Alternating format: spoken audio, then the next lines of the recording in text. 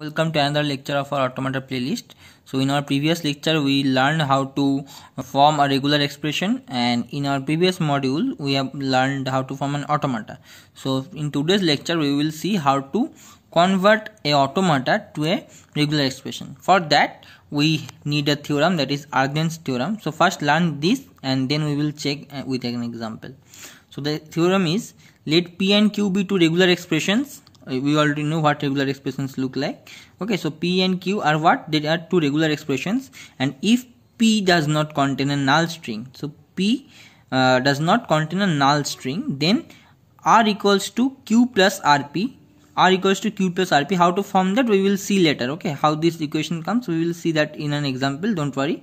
So this R equals to Q plus RP, this equation will have a solution. Okay, we'll have a unique solution. Okay, unique solution. And what will be the solution? The solution will be QP star. The value of R will be QP star. So now see through an example. So the question is, proof that the strings recognized by this automata will be this. So this is a regular expression, you can see. So I will have to convert this automata to a regular expression, and I will have to prove that the regular expression will be just like this. So for the solution we will see there are three states, Q1, Q2 and Q3. You can see Q1 is the initial and Q3 is the final states, and they are the alphabets are A and B. Okay, so we need to find equations for all three of the states. Okay, so there will be how many states are there? 3. So there will be 3 equations. So I will first make the equation for Q1. So consider only the incoming transitions. During making the equation of a state, we will only consider the incoming transitions. So what equation of Q1 will be what? So what are the incoming transitions in Q1? So see, if the state is already in Q1 and the incoming string is A, then it reaches Q1, and also from Q2 it takes input B and reaches to Q1. So from Q1 it takes input A and reaches to Q1, and for from Q2 it takes input B and reaches to Q2. Also, as this is the initial state, there is another string and another way to reach Q1, that is null. Okay, so even without accepting anything, it is in the initial state. Okay, so what will be the equation for Q2 now? If Q1 takes input A, it will reach to Q2, and also if Q2 takes input B, it will reach to Q2, and if Q3 takes input A, it will go to Q2. So see, Q2 equals to Q1A, Q2B, and also Q3A. Okay, and also Q3A.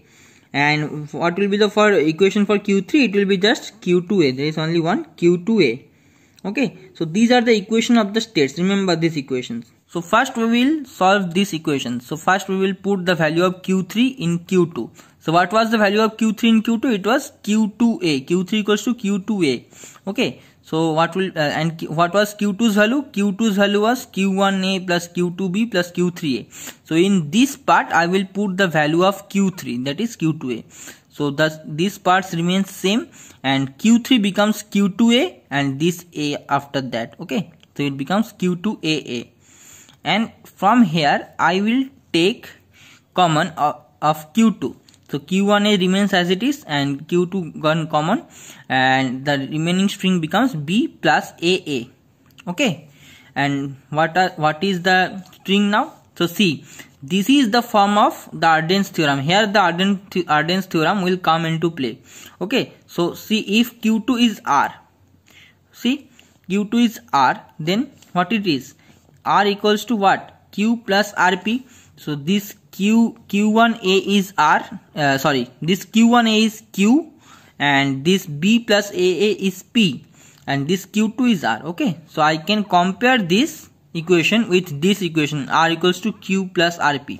And what was the solution of this equation? QP star. So what is the value of Q here? It is Q1A.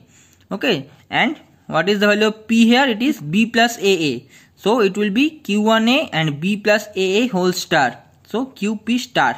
Okay, so that's how we use the Argand's theorem. So this is what we get from this. This is Q2, and now we will also need to form the equation similarly for Q1.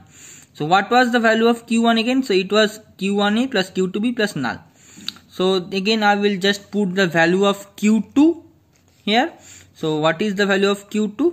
It is, see, what is the value of q2? We already calculated it. It is q1a then b plus aa whole star. So q1a b plus aa whole star, and this b comes here and null. Again I will take common as q1, so it will be what? A plus a into b plus a whole star into b, this whole thing, and again null. So here again this Arden's theorem comes into play. So r equals to q plus rp. So here q1 is r and this whole string is p and null is q. So the solution will be what? The solution will be qp star. So it is q null and p star a plus a into b plus a whole star into b. This whole thing is p, so this whole thing star will be p star. So again if I concatenate a string with null, it will become just the same string. So we get this value for q1. But is q1 our accepting state or final state? No. What was our final state? Our final state was q3. So again I will put this value in q2 and from that to q3. So what was q2's value again? Let's see what was q2's value again. So if you know, q2's value was q1a and this b plus a whole star. So I will put q1's value in it again. So q2's value will be the q1's value then a then b plus a whole star. Okay, and again I will put this q2's value into q3. So what was q3's value? Q3's value was this q2a. So it will be this whole string and a along with it.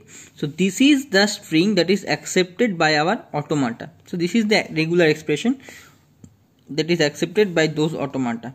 So if I need to convert a automata to a regular expression, I will do it like this. Okay, so see again I am telling you this thing.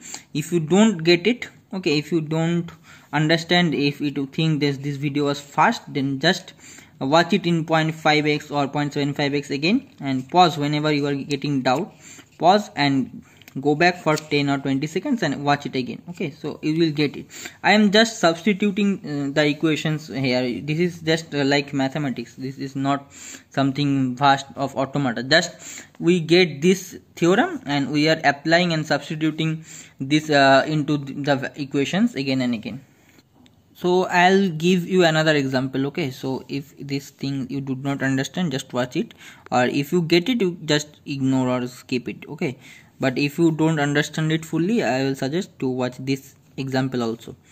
So here also we have three states, q2, q1 and q3. Okay, but here it is something different because here the initial state is the final state.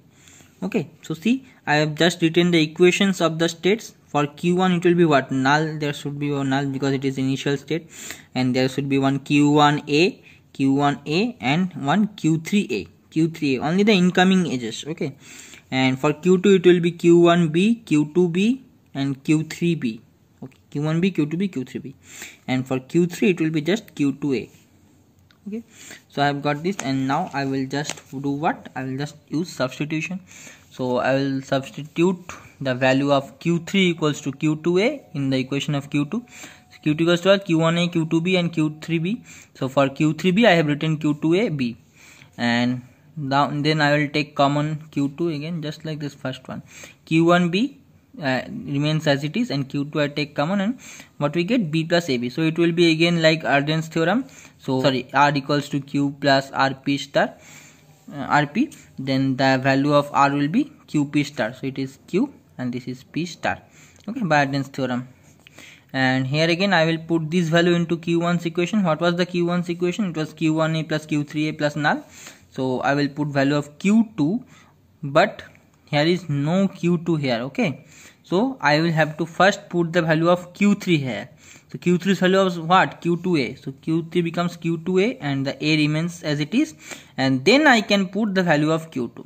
So the q1a remains as it is, and q2's value becomes same q1b and b plus ab whole star, and then there I have two a's. Okay, so this thing is the value of q2, and the double a remains after that, and null remains as it is.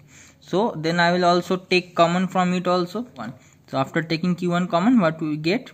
A plus b, b plus ab star, aa. Okay, that's what we get, and also plus null.